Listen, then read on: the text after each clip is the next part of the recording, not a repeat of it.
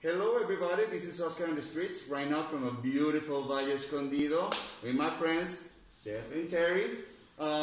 This video is to let you guys know that it's coming up a nice event for a beautiful and novel event, a fundraiser event for a project the Rotario de Boquete is working on it. Guys, can you guys tell me a little bit more about this project, Valentine's Dinner at the Boulder 54? My name's Terry Novak, and I am the Public Image Chair for Rotario de Boquete. And this coming in on February 10th, we're going to have a Pre Valentine Dinner at Boulder 54, and it will be $20 per plate. $7 of that plate will go toward our Manchichi Project in the Comarca. And Jeff here will tell you more about that. So I hope you guys will join us and enjoy the evening out. We will be observing all social distancing compliances, so not to worry about that. We're very respectful of that. But you do need to call, and we'll provide that information later, but you will need to call for reservations. There will be 2 seatings on that evening. So look forward to seeing you all. Awesome. Awesome. Jeff, so tell us what is about this Manchichi Project and why it's so important that the Rotary gets all the support as possible. Yes, thank you, Oscar. Jeff Flynn is the name. I am the program director for the Manchichi Project. This is a project that came to our attention through a founding member who's an actual OBGYN. In David, at the hospital in David, Dr. Newton Osborne, who brought to our attention the very high incidence of maternal and infant mortality, especially in the Comarca, with very preventable health issues that could be addressed if these women in the Comarca had better access to someone that was actually monitoring their health. By chance, we have gotten connected with a NGO, non-governmental organization out of Savannah, Georgia, that has completed a project very similar to what we're going to be rolling out here in the Boulder Comarca. They did this with the Mayan communities in Guatemala, where they were able to go in and work with these traditional midwives, they're called comodronas, and upgrade their knowledge and capabilities to create a force within the Comarca of highly trained women who can be early sentinels to detect high-risk pregnancies before they reach a crisis level. Wow, amazing. And these are remote areas, so they're not easy to get into. They're not areas very accessible to traditional medicine. It requires an incredible amount of effort to get these women in. So the idea is to prevent getting to these crisis levels. And it's been very successful in Guatemala. You're working with a resource within the community, where it's a community empowerment type program that has already proven itself to be very effective. We are in the process of doing assessments with 6 communities right now in the Comarca.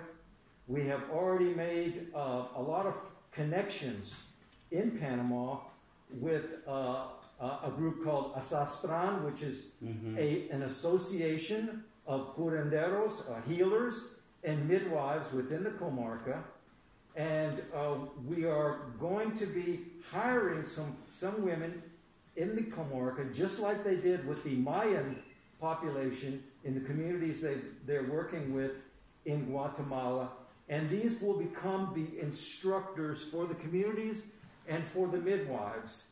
And it's going to be a 1-year program, at the end of which these midwives are going to know how to use basic diagnostic equipment like stethoscopes, sphygmetometers for measuring blood pressure, gluconometers for diabetes, blood sugar, etc. And they're going to be in a position to be able to connect. That's the other part of this, is we're going to get this system into a continuum of care so that they're going to be able to actually interact effectively with the medical community, get these women out ahead of time if they're displaying any type of critical situation where they're likely to have a problem, and it's going to save some lives.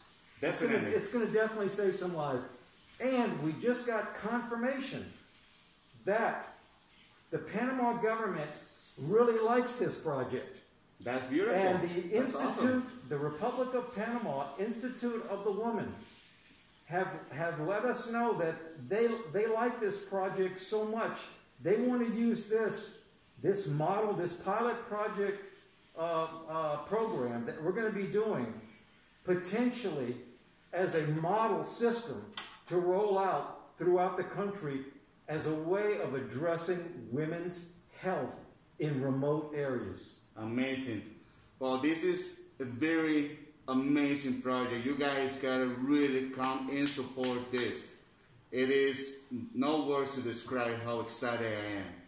And then we definitely, Roatry, the main goal, what is the main goal to fundraise, and what is the limit time frame?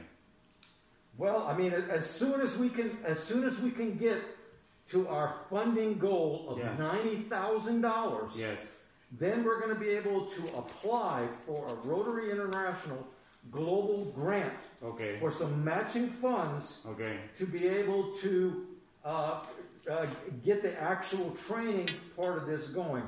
So as a goal, we're hoping to have this in place by May. That's our goal. Amazing, amazing. And guys, just remember that this project, you will not help one person. You're going to help hundreds of people in the comarcas. You're going to save lots of lives and empowerment. There is very need in the comarcas right now. And it's a beautiful combination or synergy between traditional medicine from them, but also with the technology, thank God we have. So this is a beautiful opportunity for every single of you to support the best you can.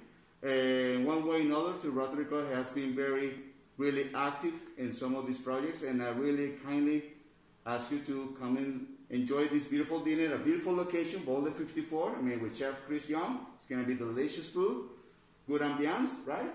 Absolutely, and remember, Valentine's is a celebration of love. Exactly. And this project is about the purest form of love, and that's a mother's love. You got it. You got it. All right, man. Thank you so much. And hope to see you guys there. All right? Thank you so much for the information. And thank you in advance. All right.